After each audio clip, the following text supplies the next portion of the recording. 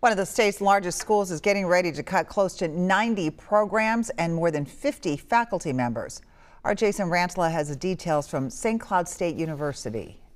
I feel for everybody affected through this cut, and it's kind of unprecedented. In an announcement made Tuesday, St. Cloud State University President Larry Lee says lower enrollment made for the need to cut dozens of programs and faculty positions. When you get news like this, individuals will sometimes question, is everything okay at St. Cloud State?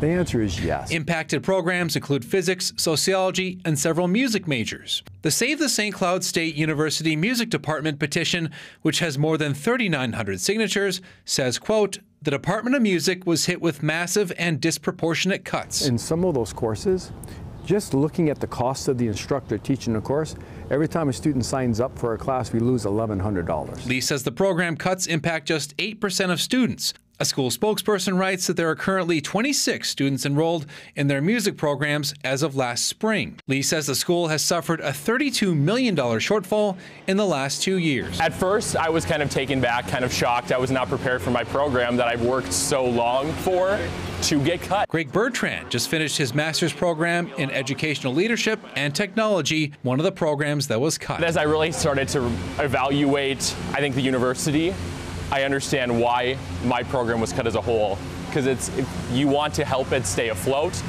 you kind of have to trim those branches. Lee says the cuts will allow for better investment in the university. But the St. Cloud State University is a strong university with a bright future. We're just in a difficult moment now, aligning our expenses with our revenues. In St. Cloud, Jason Rantala, WCCO News. School president says that students already enrolled in programs that have been cut will be able to finish their degrees.